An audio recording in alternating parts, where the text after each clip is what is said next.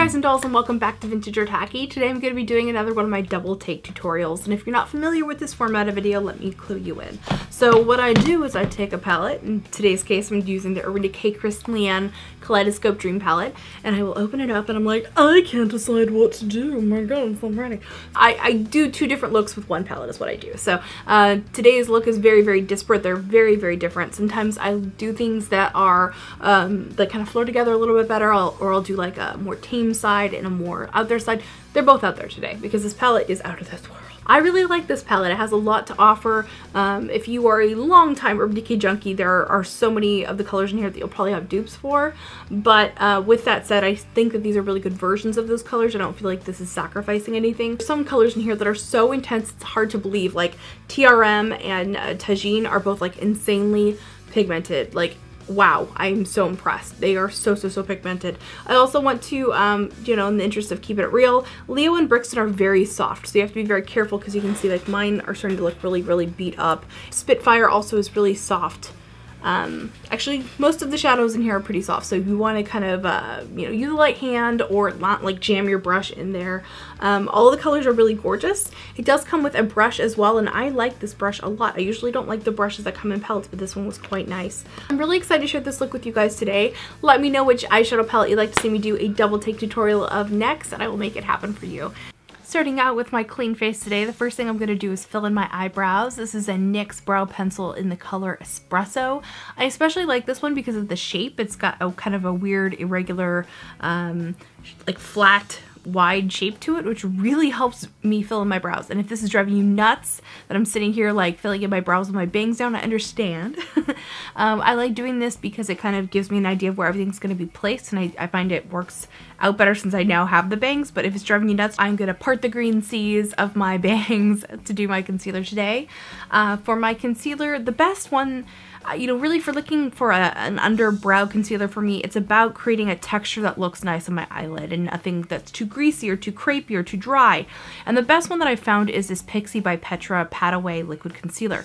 The biggest bummer of this though is that it only comes in 3 colors and it's 3 shades of beige. I mean, it's not even kind of sort of, you know, like they have like light, medium, and dark or something like that.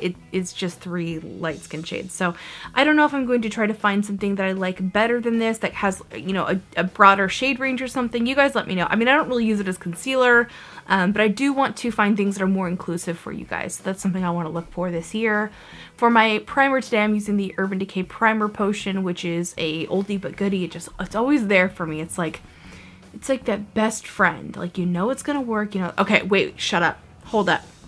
This shadow though, I want to show you guys, like, see how I'm just like smearing it on? I want to show you guys kind of like a swatch that I blend out. And what's amazing about this is not only is this eyeshadow hella pigmented, and by the way, yes, there was a transition there, but I didn't add more product. It's because I was just staring at myself in the viewfinder and I thought maybe you didn't want to watch me just stare at myself. Anyway, I'm blending. I haven't picked up more product.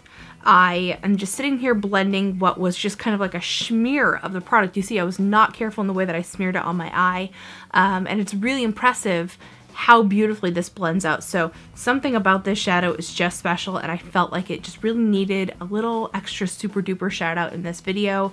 I am impressed with this one. I mean, look at how good that blend is. Look at how freaking good that blend is. I can't believe it. And like, I got skills, I'm not gonna lie, but I mean, not to toot my own horn, but I do know what I'm doing with makeup, but every now and then a shadow just really impresses me with the quality. This one definitely impressed me. I'm using Stay Gold all over the lid here to, you know, be my lid color. I don't know why I'm making this awkward now. So putting that all over the lid with the London Brush Company brush, and then on top of that I'm going to take Lime Time, which is a beautiful bright lime green. By having the gold shadow down first, it does create a little bit more of a metallic look to it, although Lime Time on its own is also quite fabulous. And I'm just using that all over the lower lid today, keeping it pretty simple because I want the liner and the lashes that I'm going to do for this side to really be like the biggest, boldest statement, and just the colors themselves to be a statement. I am taking a little bit of Leo on the inner corner there just because I wanted to use every single color in this palette, to be honest, and I think it looks pretty. I think it has a nice little pop there. I'm going to be using Brixton, which is the other half of that duo, on the other side, and it's interesting because in the pan, Brixton looks like it has a pink duochrome, but whenever I put it on the skin, it has a greenish pink duochrome. It's very cool. Very, very cool color. And one thing I'm showing a lot of the application of this highlight because I wanted to show you guys how I did it. I applied a very small amount of it at the very peak of my underbrow and then blended it from there, patted it into the color very, very carefully. And I wanted to show you guys that beautiful duochrome and how this is how to do a frosty highlight correctly. And this is another tip which I've shown you guys many, many times in the past. This is a matte shadow. This one happens to be from Wet n Wild. It's a matte. For me, it's a skin tone color. You could also easily use a face powder that works for you and your skin tone. And I'm using that to tone down the highlight to make it less frosty. It's a really great way to use a shimmery highlight on your brow bone without it being scary. So for my liner today, I'm using the Urban Decay Perversion Ultra Fine Liner. I got a tiny little blurb of it on my actual shadow there, but I covered it up. Don't worry about it. I fixed it. So I'm drawing the line straight out, then I tuck it back in along the top edge to create the nice smooth line, and I'm going to go over that several times. So don't worry if like in the first swipe you don't get it perfect. If at first you don't succeed, pick yourself up and try again. Anyway, I will stop singing. I will not torture you in that way today. Once I have that line kind of figured out how I want it, I will then fill it in, make sure it's nice and clean. For my bottom lashes today, I am using Deep Purple from Stila, one of my all-time favorite liners. Like, longtime viewers know, this has been one of my favorites. This is like my second or third time buying this eyeliner. It is so good. Beautiful burgundy shade, there's just nothing quite like it. Over the top of that, I am blending Corona Shadow from the palette. Oh my god, Corona is gorgeous. I wish I could have done more with it in this look. Then I'm using the Perversion Pencil Liner for my top and bottom waterlines. Filling that in. I'm using 13th Floor to add some depth and create a nice transition between that outer wing and then the lower lash line so that it doesn't look banged off with my particular eye shape. This is something I need to be mindful of. Troublemaker Mascara. A little bit of that. And I also added a bit of Tajin. Added a little bit more intensity to the outer corner and then ran that along the lower lash line, which is why the bottom looks very orange. But it's Corona, Tajin, or Tajin. I don't know why I keep saying Tajin. Anyway, moving on. For my lashes today, I'm using a pair of Imperial lashes from Sugar Pill. They have these beautiful little blobbies on the end, these little sparkly rhinestone things. They also have a rhinestone band, and this is actually two that I stacked on top of each other to get maximum intensity.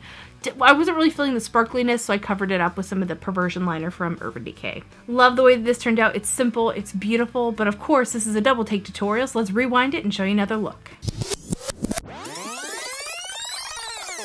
Okay, so here we are going in for the second side. This is some tape, some Garden Variety Scotch tape that I'm sticking to the outer corner of my eye to create a clean edge. This is actually one of my most old school tricks that I used to use all the time. It's quite popular here on YouTube now. It's always funny to kind of revisit my, old techniques and stuff that I haven't used in a while and be like, oh yeah, this was great. Why did I stop doing this?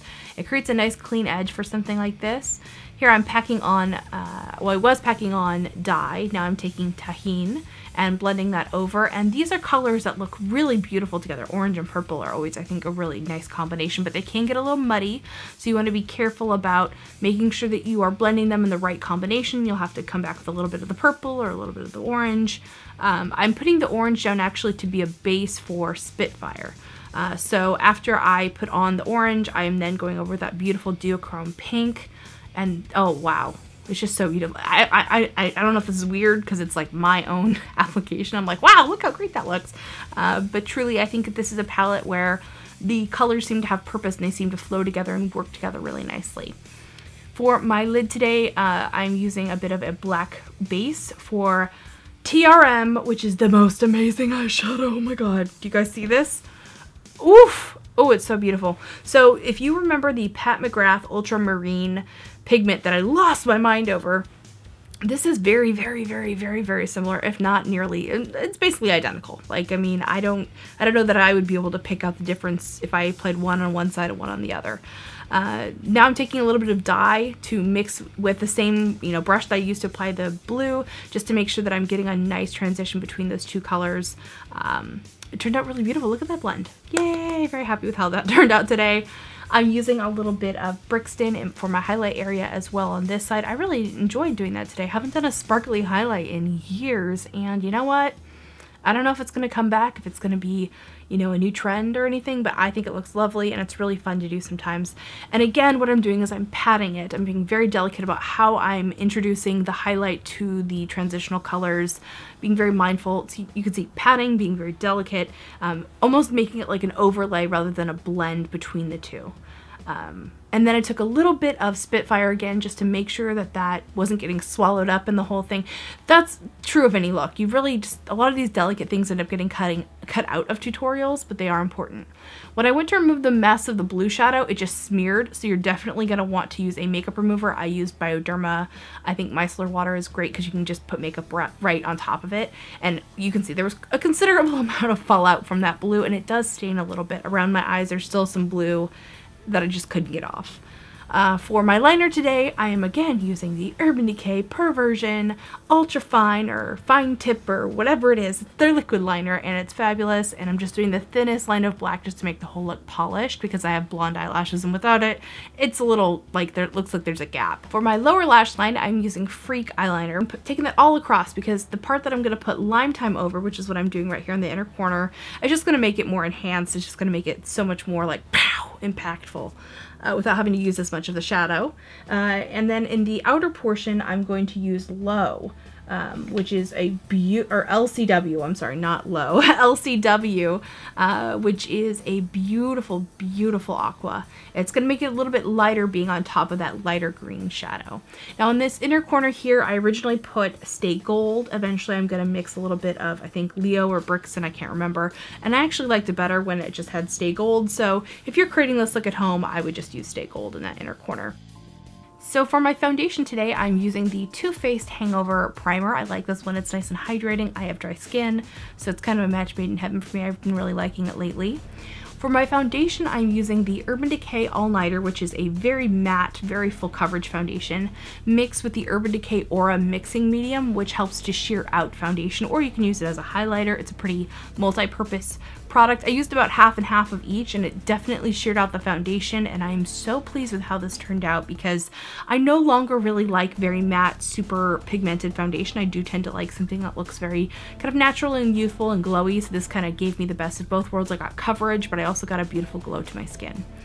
For my concealer, I'm using the Wet n Wild Photo Focus Concealer. Again, another one of my favorite drugstore finds. Oh my god, this is so good, you guys. It's so freaking good. The texture of it, the color match for me, I've never had a color match quite as good as that. The Fenty Beauty Pressed Powder is what I'm using under my eyes. I love this stuff for under the eye. It has a nice texture. For my blush, on the orangey green side, I'm using Bang Blush from Urban Decay. And for the other side, I'm going to be using Quickie, which is sort of like the hot pink counterpoint. So kind of used two blushes that were sort of kind of similar, and maybe at first glance you might not have even known that I used two different blushes, but now you know. Belle Biv DeVoe. Now you know. Anyway, moving on. For my lips, I'm doing sort of like a split screen thing at first. So on one side I had Cloud 9, now I'm applying Spellbound to the other side. I ended up blending them together, which we will see in a moment, but first, let's do the highlight. This is the Kristen Leanne highlight palette. The two darker shades in this don't work for me, but that middle shade, that gorgeous, gorgeous, oh, look at that. It's so pretty.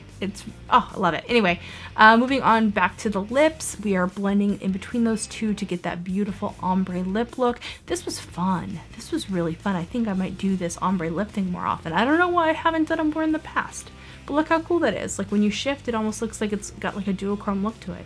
It's very, very cool. I love doing these double take tutorials. I think it's such a fun way to explore a palette, especially something like this where it's super colorful. I was able to use every single shadow, and instead of doing just like arm swatches or anything, I was able to show you guys how each and every one of these shadows performs in real life, like how they go onto the skin.